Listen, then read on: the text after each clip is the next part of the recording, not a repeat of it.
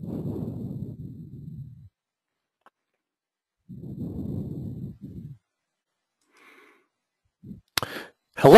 and welcome to our demonstration on our STN QuickBooks POS to Web Sync system. If you go onto the STN website, you'll see that we've got some information about this POS to Web Sync. And basically what it is we've got a component that will allow you to automatically push your data from QuickBooks POS to your STN website.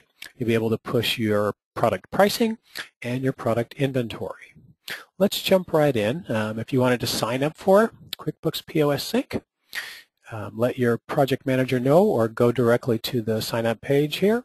There is a one-time charge of $150 for this special component, but you can always sign up for the free 30-day trial here on the page.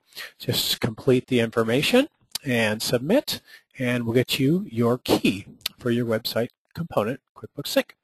So once you log into the back end of your website, if you go to the Components drop-down, we'll go to QuickBooks Sync here to access the component.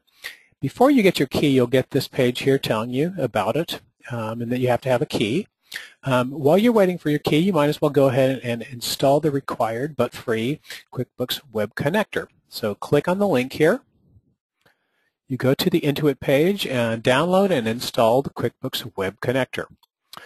Easy as that. Let's say you go ahead and get your key first. I'll just pull up a sample here. Paste that in. What happens is that you'll get to the QuickBooks Sync component here where you'll have no longer see the key registration, but you'll get to QuickBooks Files for QuickBooks Sync files.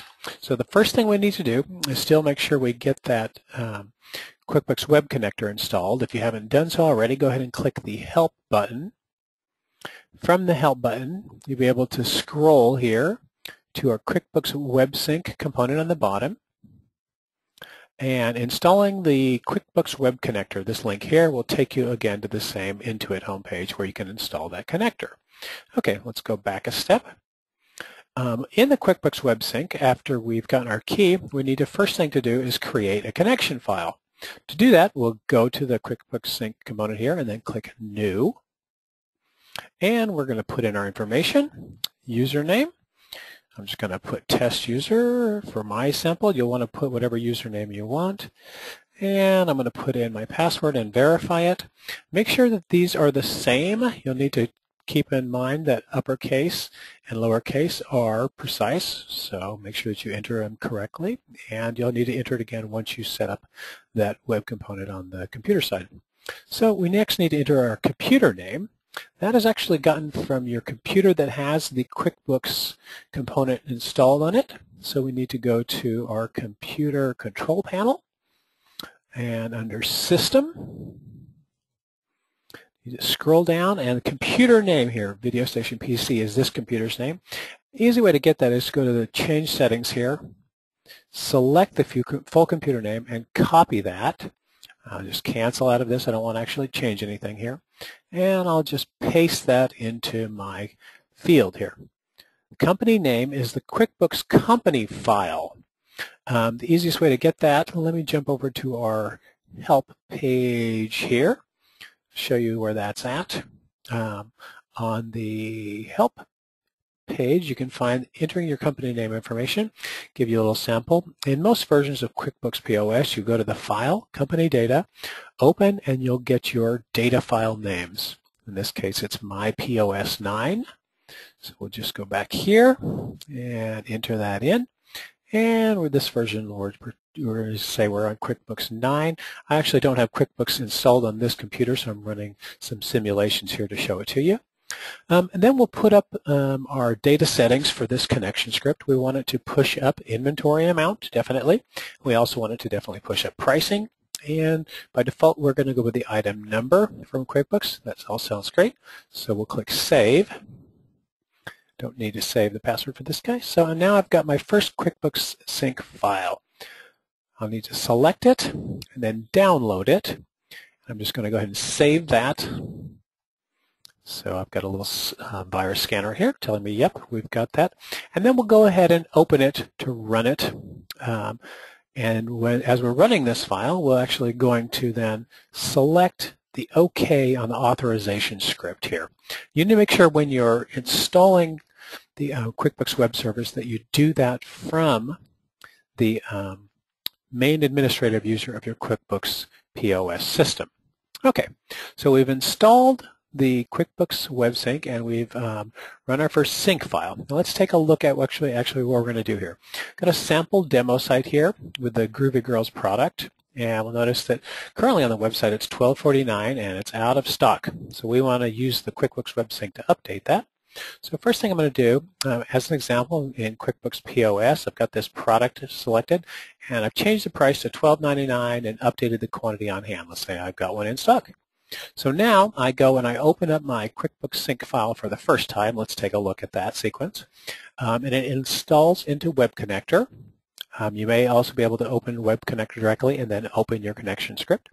As the connection script here is listed as an application, what you want to do is select that instance and then enter your password that you created, again making sure casing is correct. And where are we at here? I jumped ahead a little bit there. Let me get back here for you guys.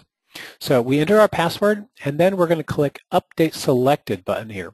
What that's going to do is that's going to trigger the Web Connector to run its application. It'll get a process window script here, and then when it's all done you'll show that it's completed and your status indicator here will be updated. Now if we go to our website, and I'll update this page here. Give it a second, you'll see that the price and the stock amount have been synced up with our QuickBooks data.